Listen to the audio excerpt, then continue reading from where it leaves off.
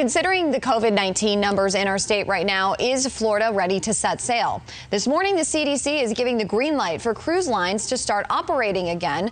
They're requiring new strict pandemic procedures. But a Tampa Bay area couple forced to quarantine on a cruise ship is warning that the risk of cruising right now is just too great. Reporter Ryan Smith is in Channelside in the Tampa area as the cruise industry tries to bounce back.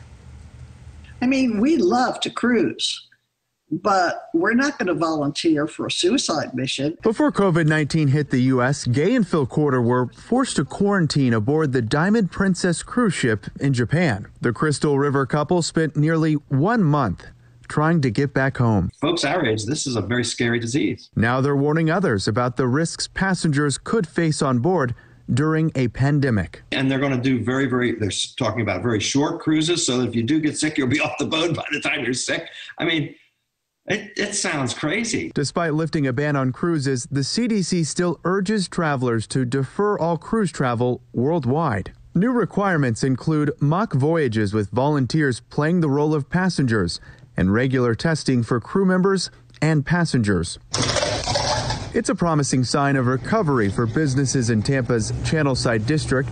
The owner of this new dessert and coffee shop predicts more foot traffic thanks to travelers docking at Port Tampa Bay. It's definitely exciting, definitely great with my son and my wife and everything, that we kind of just try and get the best we can do, try and work this business to the best advantage that we can.